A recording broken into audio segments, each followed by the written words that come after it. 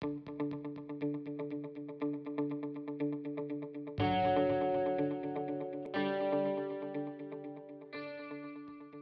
we reflect on what happened and what was said in Jakarta compared to today, green was risk. Green was risk to the financial community, and it was unusual for a banker to actually attend such a gathering. Today, green finance is nearly mainstream.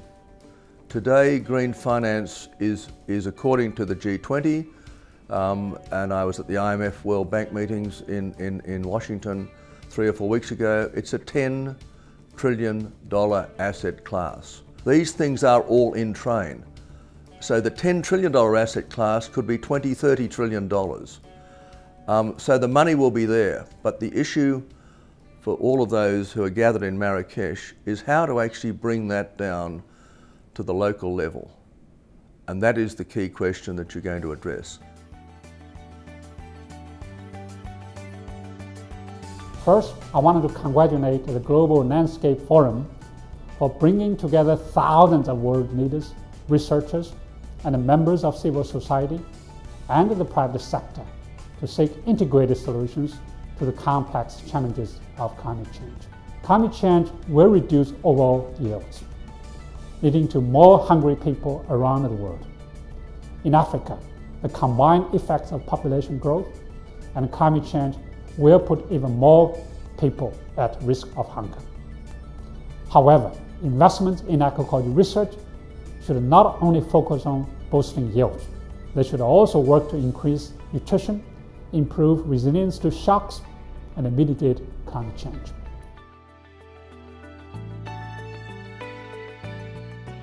Hello from the International Center for Tropical Agriculture, CIAT, from beautiful Cali, Colombia. We are very excited with the GLF Global Agenda.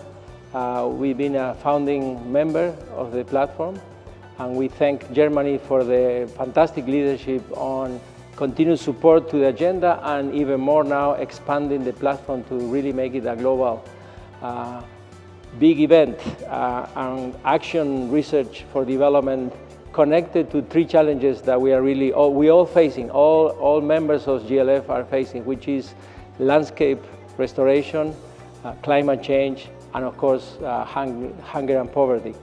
Now we see this expansion on the platform crucial because it will involve not only the public sector but the private sector, and also it will align us much better to the targets that we are all committed to work on for the Sustainable Development Goals.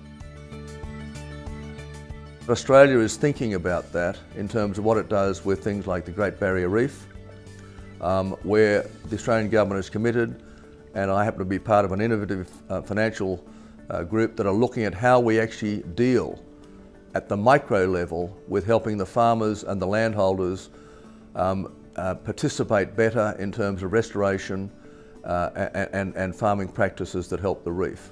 Here at CIAT, globally, Africa, Asia, and in Latin America, we just launched a year ago a new program on land restoration. It's a global program based on our 40-year capacity on soils, fertility work.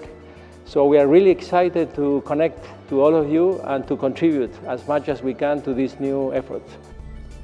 IFPRI will continue to provide evidence-based research, and we will continue to support the Global Landscape Forum with data, knowledge, and research. We are indeed the first generation to be affected by climate change, but we are absolutely the last that can do something about it.